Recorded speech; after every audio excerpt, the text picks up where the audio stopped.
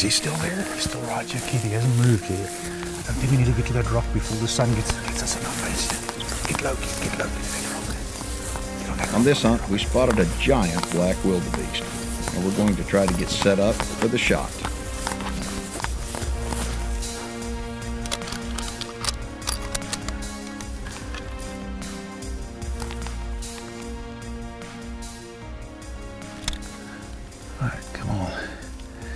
Gotta stop. Dadgummit. Wait for him to stop running. I don't know if he's gonna stop. He should. Just stick on him. Dadgummit. There you go, Keith. He's gonna stop. Okay, you're there. How far is he? 438 yards.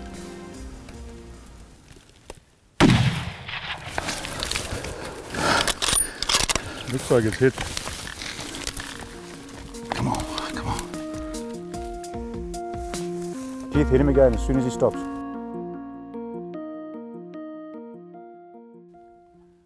Here he goes.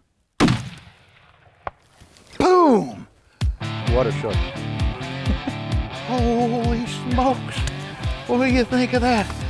I've been waiting for a black wildebeest since last year.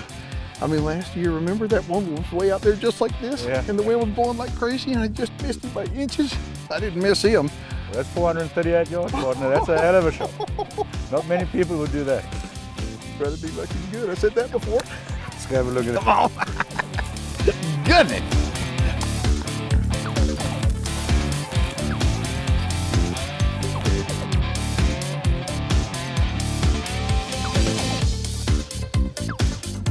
Well, look at that hump on his back. Oh, man. That big old bushy tail on him there, Bruce. That's beautiful. Look at that. Ooh, I have been waiting a year to get my hands on one of these guys. This is a black wildebeest. Look at the boss on him. I mean, he's deep. He's just a cool looking animal. Look at the mane on him right here. You know, the one thing that now that I've been here, I hunted last year and this year, the one thing that I'm finding out that if anybody comes here, they better be prepared. If they're gonna rifle hunt, they better be prepared to air one out. I mean, what are the, like, average shot-wise, what should you say somebody should be prepared to shoot distance-wise? Well, you see some of these animals, like the black wildebeest, likes the open plains, like the springbuck, so they like to keep their distance. So you're going to need something that's going to shoot 400 yards. But then your other animals, your wildebeest and stuff, the blue wildebeest will stick more to the thicker terrain.